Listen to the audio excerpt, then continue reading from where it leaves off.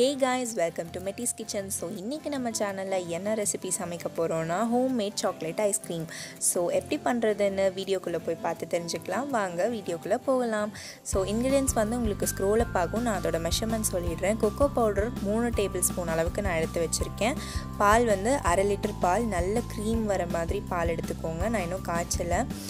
கோதுமை மாவு, மைதா மாவு இல்லைன்னா கார்ன்ஃப்ளவர் மாவு 2 டேபிள் ஸ்பூன் திக்னஸ்க்காக. சர்க்கரை வந்து 12 டேபிள் ஸ்பூன் அளவுக்கு நான் எடுத்திருக்கேன். உங்களுக்கு ஸ்வீட் ஏற்றப்பில் நீங்கள் மாற்றிக்கோங்க. ஃப்ரெஷ் க்ரீம் வந்துட்டு நான் வந்து மில்கி மிஸ்ட்டோடது 200 ml எடுத்து வச்சுருக்கேன். உங்களுக்கு எந்த கம்பெனி எந்த பிராண்ட் கிடைக்குதோ எடுத்துக்கோங்க. ஃப்ரெஷ் க்ரீம் இல்லைனாலும் பரவாயில்ல, இந்த ஐஸ்கிரீமை செய்யலாம். ஸோ இந்த ஐஸ்கிரீம் எப்படி பண்ணுறதுன்னு பார்க்கலாம் வாங்க. ஸோ ஃபர்ஸ்ட் வந்துட்டு நான் வந்து கடாயில் வந்து பால் ஊற்றி ஃபஸ்ட்டு நான் வந்து காய்ச்சிக்க போகிறேன். ஸோ உங்கள்கிட்ட பால் வந்து காய்ச்சினது இருந்ததுன்னா சூடு பண்ணுற அளவுக்கு நீங்கள் வந்து ஃபஸ்ட் வெயிட் பண்ணுங்கள். நான்ஸ்டிக் பேன் இருந்ததுன்னா இன்னுமே ஈஸியாக இருக்கும். நான் வந்து கடாயில் வச்சுருக்கேன். ஸோ ஃபர்ஸ்ட் வந்து பால் வந்து நல்லா காய்ச்சிக்கோங்க. நான்ஸ்டிக் பேனில் யூஸ் பண்ணிக்கோங்க. நீங்கள் வந்து இண்டக்ஷனில் செய்யும் போது கீழே வந்து நல்லா திக்கான பாத்திரமாக இருக்கணும். பேஸு ரொம்ப தின்னாக இருந்துச்சுன்னா உங்களுக்கு அடிப்பிடிச்சு தீஞ்சு போயிடும்.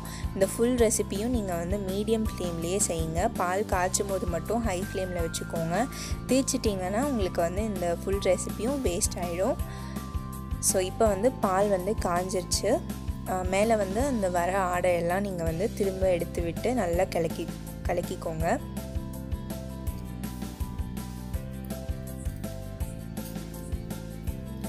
ஸோ இந்த ஐஸ்கிரீம் வந்து நீங்கள் ஒரு தடவை வீட்டில் செஞ்சு பார்த்தீங்கன்னா அதுக்கப்புறம் நீங்கள் கடையில் ஐஸ்கிரீமே வாங்க மாட்டீங்க. கண்டிப்பாக வீட்டில் தான் செய்வீங்க. ஸோ வீக்லி ஒன்ஸ் வந்து நம்ம இதை வந்து வீக் டேஸில் செஞ்சு வச்சுட்டோன்னா வீக்கெண்டில் வந்து நம்ம இதை எடுத்து யூஸ் பண்ணிக்கலாம். இப்போ வந்து நான் கோதுமை மாவு, மைதா மாவு இல்லைன்னா கார்ன்ஃப்ளவர் மாவு சொல்லியிருந்தேன்ல, அதை வந்து 2 ஸ்பூன் அளவுக்கு எடுத்து நான் நல்லா கட்டி இல்லாமல் கலக்கி வச்சுருக்கேன். அதை வந்து இந்த ஸ்டேஜில் வந்து நீங்கள் ஆட் பண்ணி நல்லா மிக்ஸ் பண்ணிக்கோங்க. இது வந்து ஒரு திக்னஸ்க்காக தான் நம்ம வந்து ஆட் பண்ணுறோம். அப்போ தான் உங்களால் வந்துட்டு அந்த கன்சிஸ்டன்சி கொண்டு வர முடியும். ஸோ இப்போ வந்து இது வந்து கொஞ்சம் நல்லா திக்காகும் போது நீங்கள் வந்து இதில் வந்து சுகர் ஆட் பண்ணிக்கோங்க.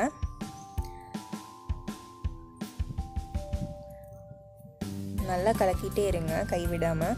ஸோ இது செய்யும் போது கிட்டே நின்று செய்யுங்க, எங்கேயும் போயிடாதீங்க, அப்புறம் தீஞ்சு போயிடும், அடி பிடிச்சிக்கும். ஸோ அதனால தான் நான் வந்து நான்ஸ்டிக் பேன் சொல்கிறேன். ஸோ இந்த ஸ்டேஜில் வந்து 12 ஸ்பூன் சர்க்கரை வந்து நீங்கள் ஆட் பண்ணிக்கோங்க. இதை நல்லா மிக்ஸ் பண்ணி விட்டுக்கோங்க.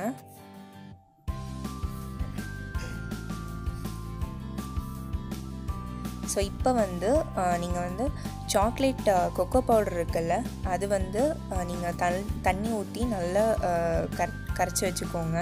அதை நீங்கள் வந்து பவுடராக இதை ஆட் பண்ணிங்கன்னா உங்களுக்கு வந்து அது மிக்ஸ் ஆகாது நல்லா. ஸோ அதனால் அதை நான் வந்து பாலில் வந்து கரைச்சி வச்சுருக்கேன். அதை வந்து இதில் ஊற்றி நல்லா மிக்ஸ் பண்ணிக்கோங்க.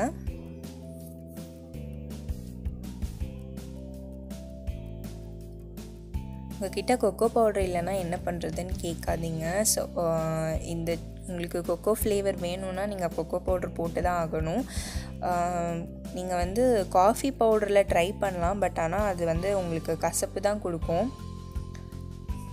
நீங்கள் போட்டிங்கன்னா உங்களுக்கு காஃபி ஃப்ளேவர் தான் கிடைக்கும். ஸோ அதனால் கொக்கோ பவுடர் வாங்கி வச்சுட்டு இதை வந்து செய்யுங்க.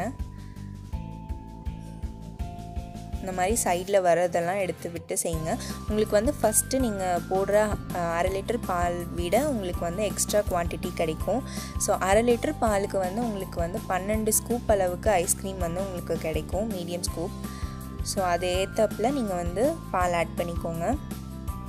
பால் வந்து நல்ல க்ரீமியாக இருக்கிற மாதிரி நல்ல திக்னஸ் கொடுக்குற பாலாக பார்த்து வாங்கிக்கோங்க. ஆரோக்கியாவில் வந்து உங்களுக்கு ஆரஞ்சு கலர் பேக்கில் நல்ல பாஸ்டரைஸ் ஆன மில்க் கொடுப்பாங்க. ஸோ அதை வந்து நீங்கள் ஆட் பண்ணிங்கன்னா உங்களுக்கு நல்ல க்ரீமியான ஒரு கன்சிஸ்டன்சி கிடைக்கும்.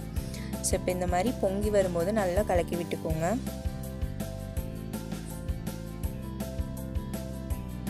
இந்த ஸ்டேஜில் வந்து உங்களுக்கு சர்க்கரை வந்து வேணும்னா நீங்கள் வந்து ஆட் பண்ணுறதா அந்த மாதிரி பார்த்து ஆட் பண்ணிக்கோங்க. ஸோ ஃப்ரெஷ் க்ரீம் இல்லாதவங்க என்ன பண்ணணும் அப்படின்னா, நீங்கள் வந்து பாலாடை வந்து சேர்த்து வச்சுட்டே இருக்காங்க சிலரெல்லாம். ஸோ அந்த மாதிரி இருந்ததுன்னா நீங்கள் ஆட் பண்ணி அதை வந்து மிக்சியில் நல்லா போட்டு அரைச்சிட்டு அதுக்கப்புறம் இது கூட சேர்த்து மிக்ஸ் பண்ணிக்கலாம். அப்படி பாலாடையும் இல்லாதவங்க வந்துட்டு நீங்கள் இது வந்து ஆறுனதுக்கப்புறமா ஜாரில் போட்டு அரைச்சிட்டு நல்லா ஸ்மூத்தாக அரைச்சிக்கோங்க. அதுக்கப்புறம் நீங்கள் வந்து ஒரு ஏர் ஃப்ரீ கண்டெய்னரில் வந்து அதை வந்து 2 ஹவர்ஸ் வந்து ஃப்ரீஸ் பண்ணி எடுத்துக்கோங்க. திரும்ப அந்த 2 ஹவர்ஸ்க்கு அப்புறமா திரும்ப வந்து ஜாரில் போட்டு அடிச்சுக்கோங்க. இந்த மாதிரி ஒரு 3 டைம்ஸ் செஞ்சிங்கன்னா உங்களுக்கு நல்ல கன்சிஸ்டன்சியில் ஒரு ஐஸ்கிரீம் வந்து உங்களுக்கு கிடைக்கும். ஸோ இந்த ஸ்டேஜ் வந்து நீங்கள் நல்லா கலக்கிக்கோங்க. ஸோ இந்த மாதிரி பொங்கி வரும். நீங்கள் ஸ்லோ பண்ணி நல்லா கலக்கிக்கோங்க.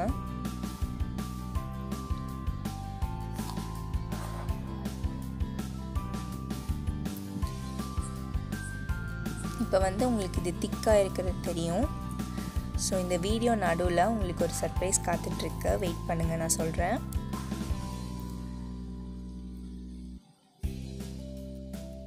இந்த மாதிரி உங்களுக்கு ரெசிபீஸ் வேணும்னா எங்ககிட்ட கீழே கமெண்ட் செக்ஷனில் சொன்னீங்கன்னா நாங்கள் உங்களுக்கு அந்த மாதிரி ரெசிபீஸ் வந்து சமைச்சு காட்டுவோம். ஸோ மறக்காமல் மெட்டிஸ் கிச்சன் சேனலை வந்து சப்ஸ்கிரைப் பண்ணிக்கோங்க. ஸோ இந்த ஸ்டேஜ் வந்துட்டு நீங்கள் நல்லா கலக்கி விட்டுட்டே இருங்க. அடிப்பிடிக்கும் இந்த ஸ்டேஜில்.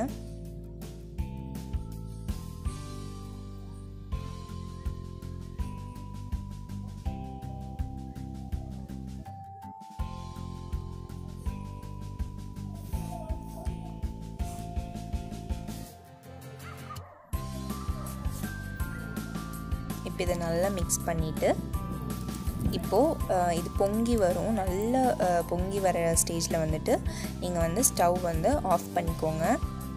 இது ஸ்டவ் ஆஃப் பண்ணிவிட்டு நல்லா வந்து நீங்கள் வந்து ரூம் டெம்பரேச்சரில் நல்லா ஆற விட்டு எடுத்துக்கோங்க. ஸோ இது ஃபுல்லாக ஆறுனதுக்கப்புறமா வந்து பார்த்திங்கன்னா உங்களுக்கு மேலே வந்து ஃபுல்லாக ஆடை வந்து கட்டியிருக்கும். ஸோ அந்த ஆடையெல்லாம் எடுத்து விட்டுக்கோங்க. இப்போ வந்து பாருங்கள், இந்த ஸ்டேஜில் நான் வந்து ஸ்டவ் ஆஃப் பண்ணிடுறேன். ஸோ இப்போ வந்து நான் வந்து ஜாரில் வந்து இந்த fresh cream 200 ml of fresh cream வந்துட்டு நான் ஆட் பண்ணி நல்லா வந்து அதை வந்து ஸ்மூத்தாக அடிச்சுக்க போகிறேன். ஸோ அதோட கன்சிஸ்டன்சி வந்து நல்ல திக்காக இருக்கும் உங்களுக்கு. அந்த ஸ்டேஜ் வர வரைக்கும் நீங்கள் வந்து அடித்து எடுத்துக்கோங்க. அதாவது 7 to 8 minutes வந்து 1 minute நல்லா நீங்கள் வந்து அரைச்சிருக்கணும். ஃபுல் மோடில் வச்சு நீங்கள் அரைச்சி எடுத்துட்டிங்கன்னா இந்த கன்சிஸ்டன்சி கிடைக்கும். இந்த ஸ்டேஜில் வந்து நீங்கள் ஆற வச்சுருக்க இந்த சாக்லேட் மிக்சரை வந்துட்டு மிக்சியில் போட்டு அடிச்சுக்கோங்க. ஸோ இந்த மாதிரி நல்ல ஸ்மூத்தாக அடித்து எடுத்துக்கோங்க. இப்போ இதை ஏர் ஃப்ரீ கண்டெய்னரில் வச்சு ஃப்ரீஸ் பண்ணி சில்னஸ் பண்ணி எடுத்துக்கோங்க. இப்போ அந்த சர்ப்ரைஸ் வரப்போகுது. அதாவது இப்போ நம்ம பண்ண போகிறது 2 in 1 டிஷ். இந்த மாதிரி நீங்கள் வந்து கப்பில் வந்து சாக்லேட் சிரப் ஆட் பண்ணி அதை சர்வ் பண்ணிங்கன்னா உங்களுக்கு வந்து அது சாக்லேட் ஸ்மூதி. இதே நீங்கள் ஃப்ரீஸ் பண்ணி எடுத்திங்கன்னா 8 hours ஃப்ரீஸ் பண்ணி எடுத்திங்கன்னா ஸ்கூப் போட்டு எடுத்துட்டா இது வந்து chocolate ice cream. So 2 in 1 recipe வந்து இந்த வீடியோவில் நாங்கள் உங்களுக்கு கொடுத்துருக்கோம். ஸோ பாருங்கள், கையில் ஒட்டவே இல்லை. இதுதான் அந்த கன்சிஸ்டன்சி. நல்லா வந்து திக்காக இருக்கும். ரெடி ஆகிடுச்சு. இதை வந்து நீங்கள் டீமோல்ட் பண்ணி கட் பண்ணி சர்வ் பண்ணலாம். இல்லை நீங்கள் வந்து ஸ்கூப் பண்ணியும் சர்வ் பண்ணலாம். உங்கள்கிட்ட ஸ்கூப் இல்லைன்னா வீட்டில் வந்து குழிக்கரண்டி இருந்ததுன்னா அதையும் எடுத்துக்கோங்க.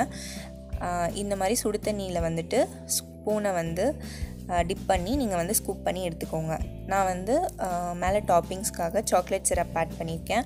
உங்கள்கிட்ட ஆல்மண்ட் இல்லை ட்ரை ஃப்ரூட்ஸ் ஏதாவது ட்ரை நட்ஸ் ஏதாவது இருந்துச்சுன்னா நீங்கள் அதை கூட ஆட் பண்ணிக்கலாம். உங்களோட விருப்பம்தான். ஸோ பாருங்கள், இப்போ நம்ம சாப்பிட போகிறோம்.